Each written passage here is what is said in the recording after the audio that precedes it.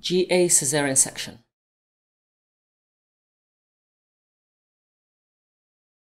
Intubation equipment tray with difficult intubation aids available and induction drugs are already prepared.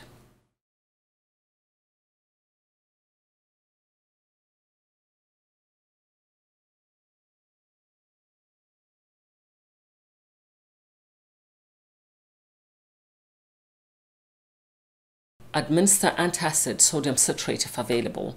Put patient in left lateral tilt or wedge under hip and apply pre-oxygenation for 3 minutes whilst theatre and patient are prepared. Apply monitoring, continue pre-oxygenation as final surgical preparations are made, and establish intravenous infusion not shown.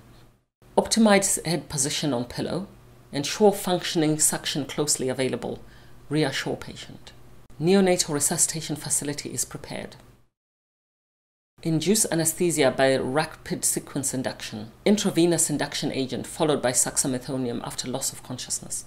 Assistant simultaneously applies cricoid pressure and airway is maintained with 100% oxygen. With continuous application of 100% oxygen and cricoid pressure throughout, wait until fasciculations end, or 1 minute has passed if fasciculations not seen. Perform laryngoscopy and intubation whilst maintaining cricoid pressure. If view is not optimal, use cricoid pressure to move larynx, backwards, upwards, rightwards pressure, and use bougie as needed here.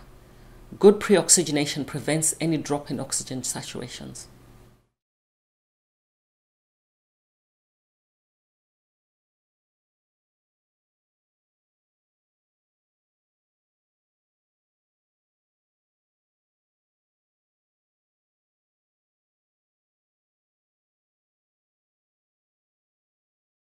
Connect circuit, gently ventilate with 100% oxygen, inflate cuff until no leak, confirm correct placement, clearly ask assistant to release cricoid pressure and allow surgeons to commence immediately, securely fix tube.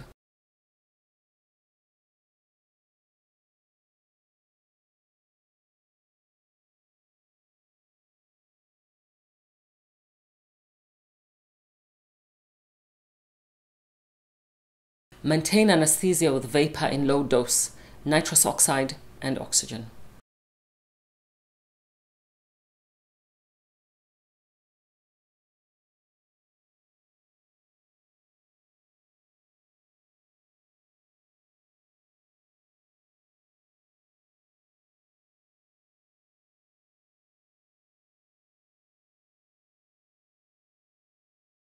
After delivery of the baby, give syntocinon according to local protocol, increase vapor concentration, give opiate analgesia, remove lateral tilt on table, and continue close routine monitoring.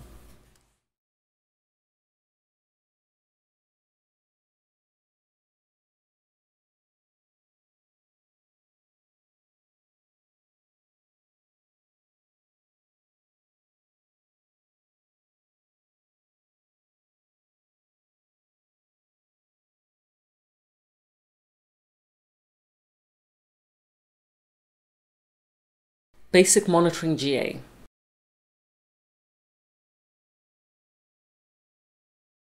Continual observation of patient, regular check of monitor, regular documentation of drugs administered and vital signs on an anesthetic chart.